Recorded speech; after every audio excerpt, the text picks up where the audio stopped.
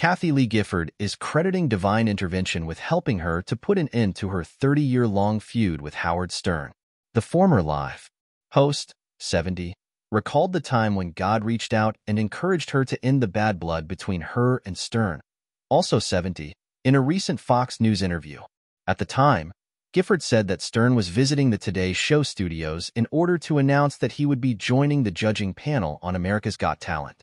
"The Lord again," said Kathie, "go down and say hello to him," she shared, noting that she was told by the higher power to wish him well on the show.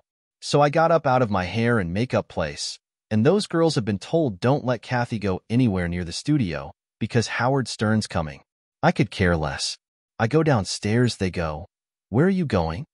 I said, 'I'm going to go say hello to Howard.'" Gifford was eventually able to find the very, very tall Stern in the studio. "I just said, 'Hey, Kathie Lee, I thought it was about time we said hello.' And I said, 'I want to wish you all the best with the new show,'" she said. "And I got up, I went back, sat down in the makeup room, and they said, 'Why'd you do that?' I said, 'God told me to.'" The moment must have had a big effect on Stern, because Gifford explained that he called me later that day to quash the rivalry between them for good. "I was getting on a plane to go out for my son's graduation from USC, and he had called me, and he left a voicemail, and he said, I can't even use the language that he used. It was a lot of F words," she said, before doing her best Stern impression. "But he was basically saying, 'I can't believe how nice you were to me. I've been so muffled to you, and you were so nice, and I just need to apologize to you. Please call me.'" The only problem? The number that Stern used had no caller ID listed, so Gifford had no way of calling him back.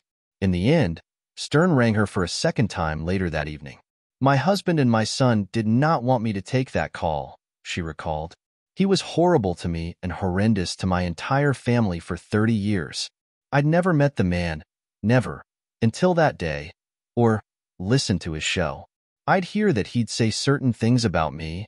I'd go, 'Why? I don't even know the man.'" Gifford said that Stern did ask me to forgive him during their eventual conversation. In response, she told him, "I'm really happy for you that you are asking for forgiveness, because anytime we've hurt somebody in their life, it's important to ask for forgiveness. But I just want you to know that I forgave you 30 years ago." Stern was surprised by her revelation, and even more flummoxed when she personally invited him over to attend a family dinner afterward. He goes, "You'd have me at your house?" I said, "Of course." She continued, "He's a very odd duck, but then I saw him a couple of times over at Sirius and we were fine." For Gifford, forgiving Stern is just another step in practicing what she preaches. Once you start praying for people, you can't hate them. "Love cannot live where hate does," she said. And it's a very simple thing. You have to grow in it. As you grow in your faith, you learn, I got to pray for that person right now. What they just said was so horrible. Just pray.